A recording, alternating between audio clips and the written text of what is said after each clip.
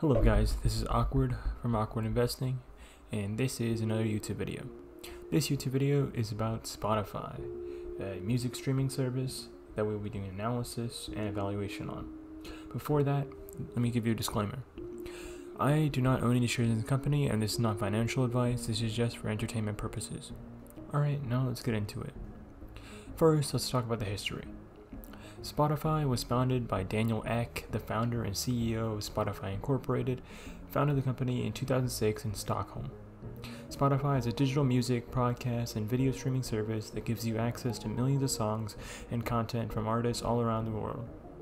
Their primary source of revenue is their subscription service, followed by their ads for listening side of the business. Spotify has transformed the way people access and enjoy music.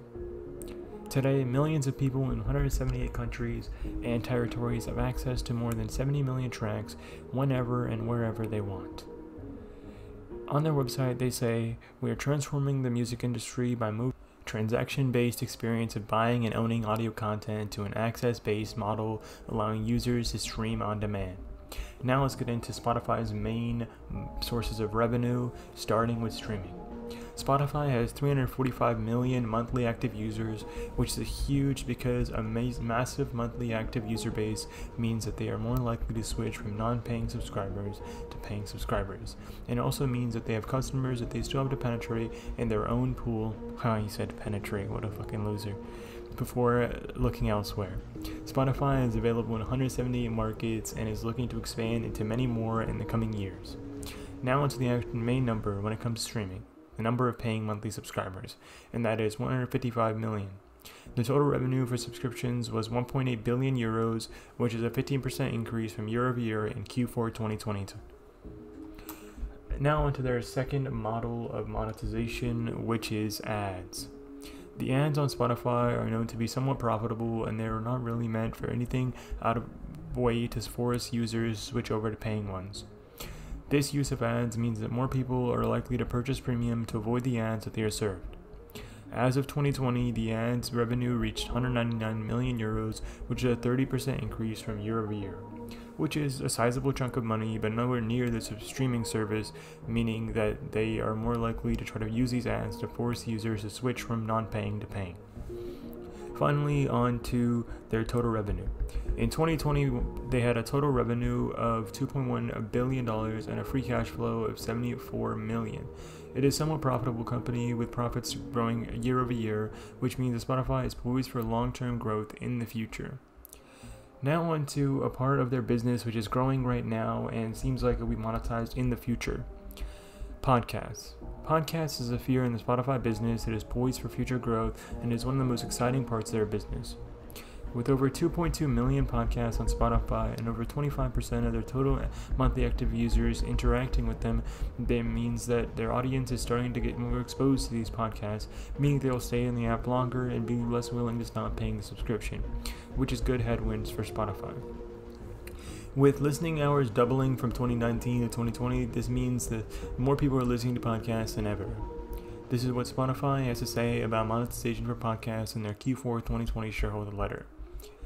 In an effort to grow audio monetization across the industry, we acquired Megaphone on December 8th. Megaphone is one of the world's most innovative platforms for an enterprise podcast hosting and monetization. With this acquisition, we have the ability over time to make technology available to third-party publishers on Spotify while growing our pool of trackable podcast inventory for advertisers. Basically, they're saying that podcasts will eventually be monetized using their current acquisition of Megaphone, which in my opinion is a really good acquisition they made on December 8th and will lead to a lot more profits in the future.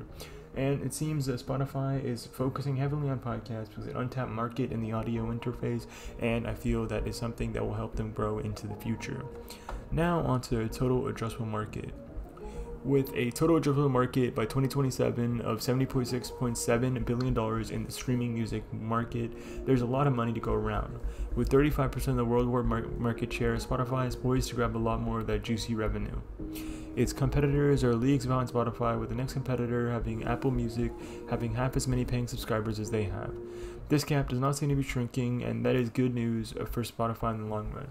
A disclaimer about Apple Music. Apple Music has one main advantage over Spotify, and that is the ability to peddle their Apple Music platform to all the iOS users across the world, which means that unless Spotify can come out with content such as podcasts and exclusive albums and exclusive artists, they are not going to be able to stay ahead of Apple Music forever. I have a feeling that Spotify will double down on their investments into artists, podcasts, and etc. by probably starting their own record label or signing with other record labels to have exclusive artists only published to Spotify and nowhere else. This is one of my theories for the future. Looking to the future for Spotify, the future is looking bright, with the total addressable market by 2027 looking to be worth $76.7 billion, with subscriber numbers growing and the total TAM growing, as well. It seems that Spotify is here to stay. The only other place that I see Spotify venturing into is the music video side of the things by launching a while listening music video software that is embedded in Spotify. This seems very likely and should be coming soon. So this is another tailwind for Spotify. Overall, music is not going anywhere, and neither is Spotify. Finally, on to the most important part for investors, which is the valuation. I would say that Spotify is fairly valued at a price of $275 and below. It seems that it is at this price that it will be not going under anytime soon. If you can snag any shares in that area all the way to $280, you should be good for the long term. I'll be snagging some shares at that price as the time goes on, adding to my position. Alright, this is added after recording the original piece of the audio. Previously, the original piece was recorded first, and this is the little edit I want to add in here about the potential risk factors when it comes to Spotify. There are a lot of music streaming services out there, so they may start snagging the total subscriber number.